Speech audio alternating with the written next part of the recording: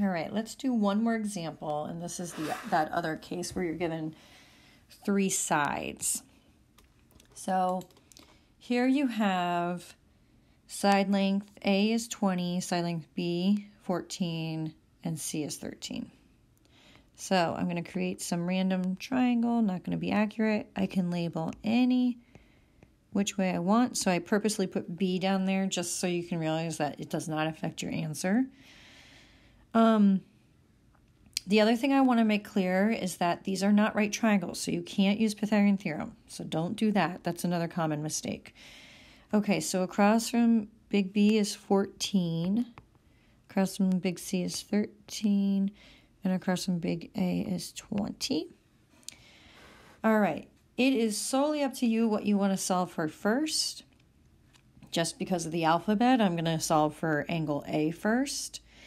And if I do that, then I am forced to use this equation, a squared equals b squared plus c squared minus 2 times bc cosine A. So let's substitute in the values we have. So A is 20,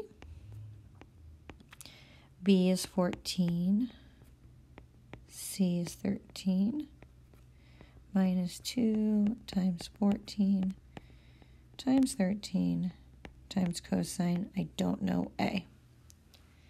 So remember, those aren't like terms like we discussed the last video, so I'm going to combine what I can. 20 squared is 400. 14 squared plus 13 squared is 365 minus 2 times 14 times 13, 364 cosine A. Again, I'm going to reemphasize, they're not like terms, so I have to subtract 365. 400 take away 365 is 35. And then that equals negative 364 cosine A. Watch those negatives, okay?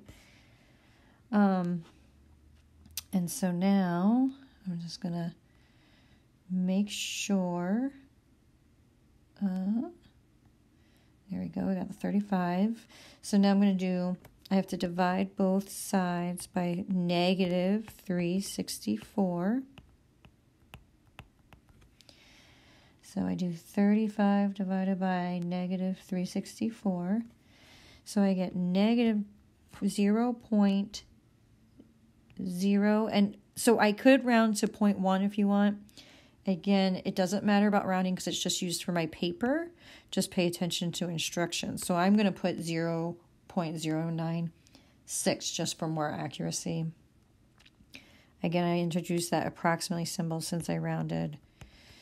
So that's cosine A. Well, I want to isolate A, and it's an angle, so that's why I use my inverse function.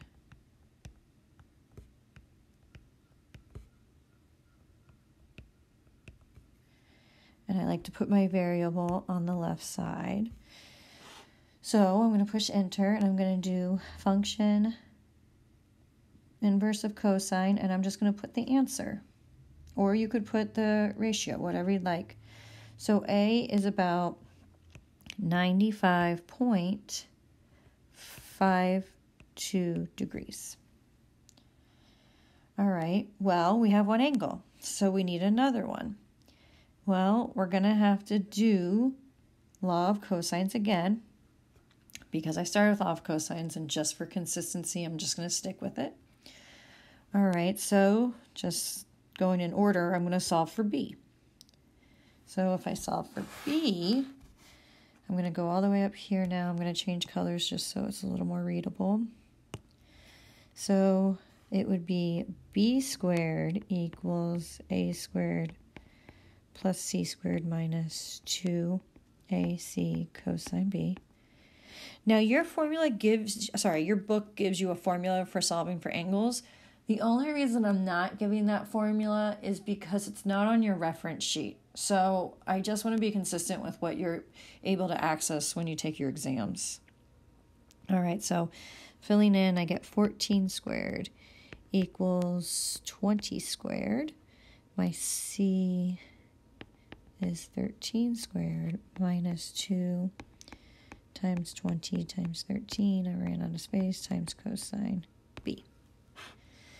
Okay, well, 14 squared is 196 equals 20 squared, nope, equals 20 squared plus 13 squared, 569, minus 2, I keep doing that, sorry, 2 times 20 times 13. 520 cosine B. Again, they're not like terms, so I'm going to take away 569 on both sides. So 196 minus 569 is going to go ahead and be negative 373 equals negative 520 cosine B. Watch those negatives. I have to divide by negative 520. So divide answer by negative 520. So I get a positive. Let's go ahead and just block that out. So I get 0.72. Again, I'm just rounding on my paper. Is approximately cosine B. But I have to solve for the angle, so that's why I'm going to bring in the inverse function. So B is approximately, and what I'm going to do, once again, inverse, I'm going to put the entire answer in there. So I get 44.17 degrees. And what we can do to solve for that last angle is the fact that our triangle has to add up to 180. So our last angle is C, 180 degrees.